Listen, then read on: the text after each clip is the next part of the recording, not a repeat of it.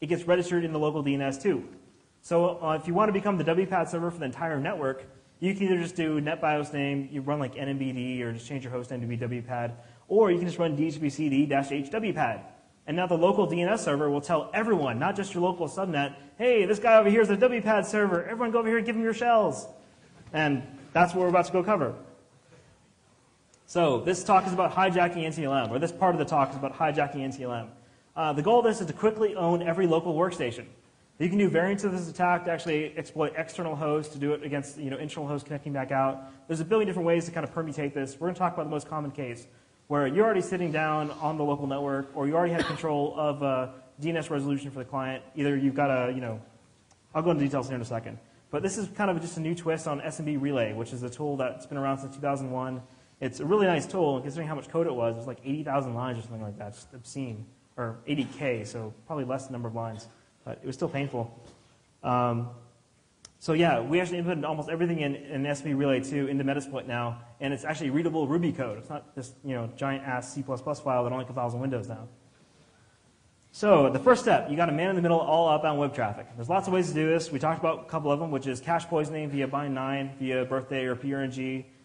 You can specify WPAD via DHCP. You can specify WPAD via netBIOS name. Lots of different ways you can basically make yourself a WPAD server. If you're lazy, you can do plain old ARP spoofing, call it done. And that's pretty straightforward. And then run transparent proxying and redirect it back to local service. Or you can just run a rogue Wi-Fi access point. And at that point, you use something like Karma to say, yeah, I'm WPAD, come through me, go through me. Or just relay all the connections going through your own host. So this is the first step. It's not that hard to do. And for the most part, you can do this with a billion different techniques. We won't go into it too much.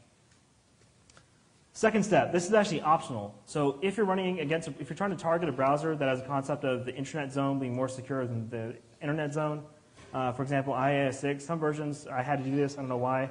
The first thing you do once you become the proxy, once you actually run this proxy or have control of their HTTP connection, is you redirect them back to a host called intranet or something with only one host name in it. And once you do that, then you can redirect them back to the next stage.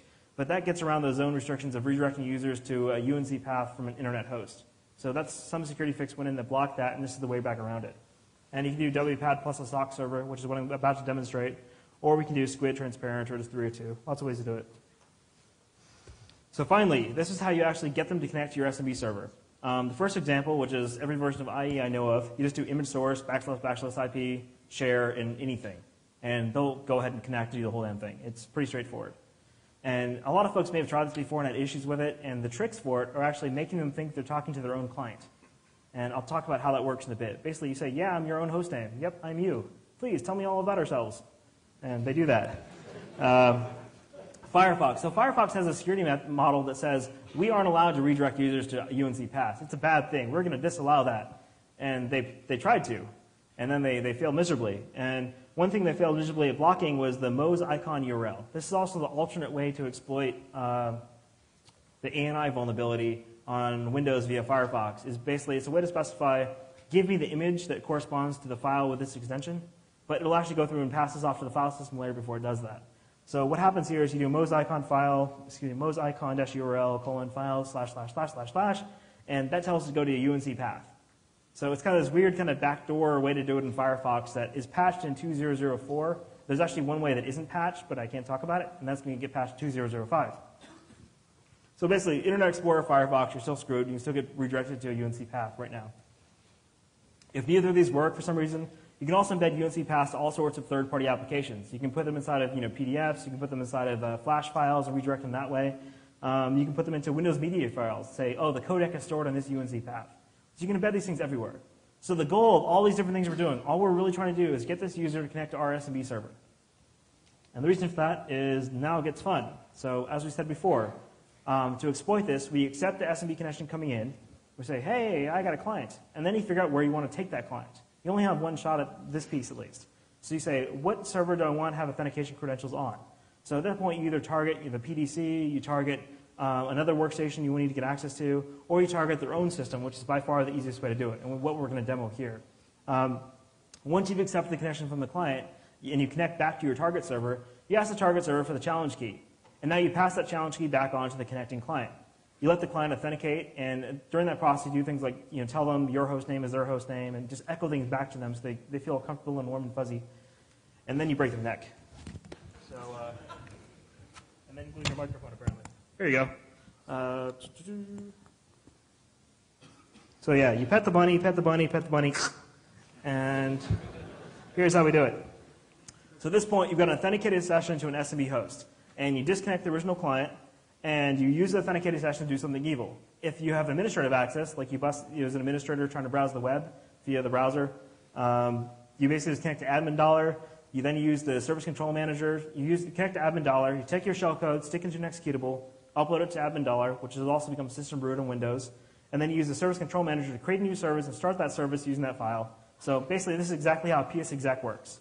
And yes, there is now PSExec built into Metasploit. So you just use exploit Windows SMB PSExec, give it the username and password, and bam, you can run shellcode on a remote host with username and password now. The neat thing about the SMB stack and Metasploit is we don't actually need the real password. You can just give us the hash. So if you don't feel like cracking your hash before using it to run shellcode in someone's system, you don't have to. You can just use Meterpreter to one box, type hash dump or use PW dump to get the raw layman hash. And in the SMB parameters, we do SMB user and SMB pass. Just pass the whole damn hash in there as the password. We'll recognize that that's a hash and we'll recognize that that's a hash and go ahead and use that as part of the authentication. So now you can just use the dump to hash passwords from anything without even bothering to crack it and immediately go run shellcode in some other box using that hash. So to roll back on this stuff, okay, so at this point we've got PSExec. We can run whatever shellcode we want, and I may be completely full of crap. So now we're going to demo it to make sure I'm not. So the first thing we do is we have a Windows XP system over here that is fully patched. And if I had internet access, I could show, yes, there's no updates available for your system, and all hunky-dory over here. So our IP address is 172.16.233.130. If we open up Internet Explorer 7, the latest, most secure version of the web browser from Windows, Microsoft, it's actually the latest version, nothing fancy here. All I'm showing is we're not doing anything, there's no default setting that we're not setting, we're not changing anything. It's basically, this is how it works. So here we go, automatically detect settings, which is actually the default. I unchecked it from a previous demo, so ignore that piece. So automatically detect settings, close out, okay, not a big deal. Done. Alrighty, so first thing we want to do over here is set up our Samba version, which will tell everyone on the local subnet that our name is WPAD. The way we do that, and it's probably hard to read, but you can just listen to me if you can't see it, is we set, let's see. In your smb.conf file, there's a parameter called netBIOS name, and you just want to set that to WPAD. And then all you do is write nmbd, and you're done. So you're now the WPAD server. It's nmbd. Now to prove that works, we go back over here, and we just type WPAD. And it should do a DNS lookup, and it should do a local netBIOS name lookup, and there we go. It found out that .1 is now WPAD, because it did a host name lookup and all that. Kind of a weird bug with Windows, or I don't even know if it's a bug or not. You know how DNS has a transaction ID that is supposed to be kind of random and hard to guess? Well, netBIOS name lookups also have a transaction ID, and it's sequential. So for whatever that's worth, you can actually spoof a netBIOS response to somebody, which doesn't seem like it's really worth much, but if you ever need it, that's there too. So now we know that WPAD is now set up. So the next thing we want to do is start our web server. And our web server is going to host a single file called wpad.dat. And the cool thing about wpad.dat file is it's just a JavaScript function. It's a JavaScript function called find proxy for URL. And here you determine, based on the URL they specify, what proxy server they should use.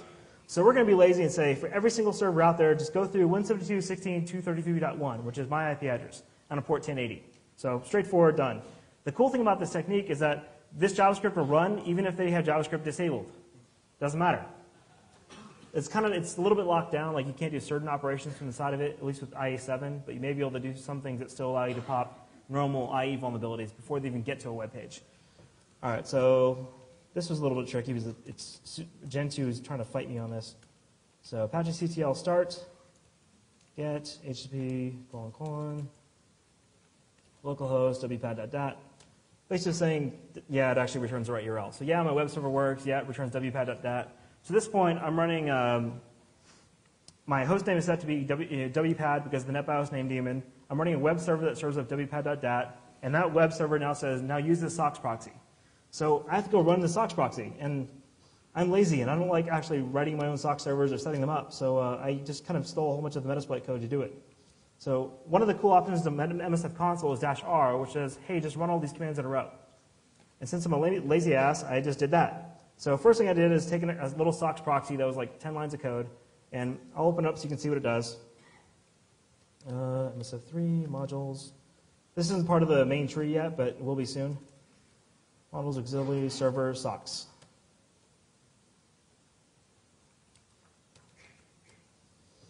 All right, so the font's really small, but the basic idea, and I'm going to try to scroll down here real quick so you can see it. We basically parse the SOX request, make sure we know what they're trying to do, and then at the very bottom, all we do is print out this little chunk of HTML saying, thank you for playing, welcome to the evil proxy, and give an image tag to image source equal // our IP address again, and a share name. So all we're doing is, no matter what website they try to browse, when they use our proxy, we return the same web page that says, hey, load this image file from this SMB server. So pretty straightforward. So now what we're going to do is, and the second part of this exploit, you can see, the second part of the RC file, is we use an exploit called SMB relay. And then we set it to use shell reverse TCP. So give me a reverse connection. Then we set our L host. We then set our L ports and our exploit. That says what host and port to connect back on for a reverse shell. So pretty straightforward. All we do now is just run MSF console. And you have to do it as root because it has to bind on 139 for the fake SMB server. So sorry, but until we have some magic way to bind to low ports on Unix, you have to run this thing as root. So kick that up, and it may take a few seconds to load up all the modules, read the configuration file, get rolling, things like that. And here we have our SOX proxy spawned off in the background. We loaded our SMB relay exploit. That also went in the background. We tap jobs. We can see we've got two modules in the background, one that's a SOX proxy, one that's a relay. So we're just running both from inside Metasploit. To make sure they all work, first thing we do is going to telnet to our SOX proxy, make sure it's actually up. Yep, we got a SOX proxy. It's good. Now telnet to our local SMB server. Yep, it's good. We're all set. And at this point, all the client has done is open up their browser and made sure they've got auto detect proxy set up, and we just go browse the internet. And you go I want to go see, I don't know. Microsoft's cool. We like them. So you wait a little bit. So what it's doing now is it resolves WPAD, realizes that it's my host, and then once it realizes that WPAD is my host, it grabs wpad.dat, parse the JavaScript function, runs that, says, okay, I have to use the SOX proxy at this address to get to that site, connects to that SOX proxy, says, I want to get to this site. And we say, okay, great, you're connected to it. Go ahead. And we give them an HTML web page that says, okay, now you need to load image source equal // etc. So it's kind of slow over here, probably because it's doing things over here. And, aw, come on.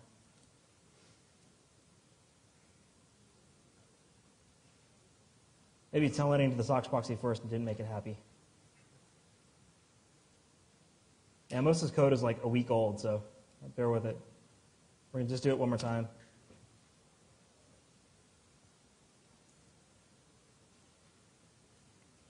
Work Thursday.